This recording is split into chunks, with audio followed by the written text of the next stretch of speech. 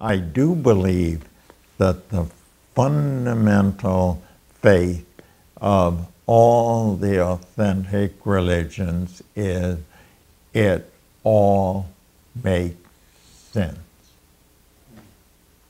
There is an analogy used frequently that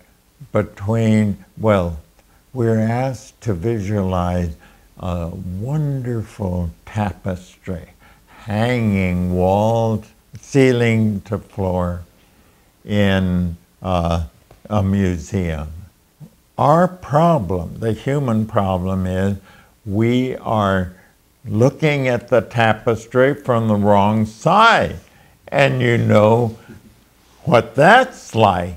I mean, bits and snippets of yarn and so on cut off. It makes no sense at all.